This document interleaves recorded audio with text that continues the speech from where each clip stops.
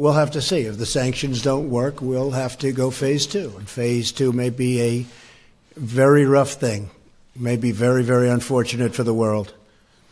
But hopefully the sanctions will work. We have tremendous support all around the world for what we're doing. It really is a rogue nation. If we can make a deal, it'll be a great thing. And if we can't, something will have to happen. So we'll see. As far as General Mattis is concerned, I mean, he has that view, and a lot of people have that view. China's tough. They're getting stronger.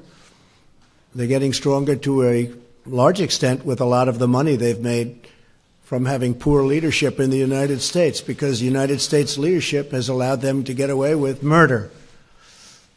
With that being said, I think we can have a truly great, even trading relationship with China. Hopefully that's going to work out, and hopefully the relationship I have with President Xi will make that happen.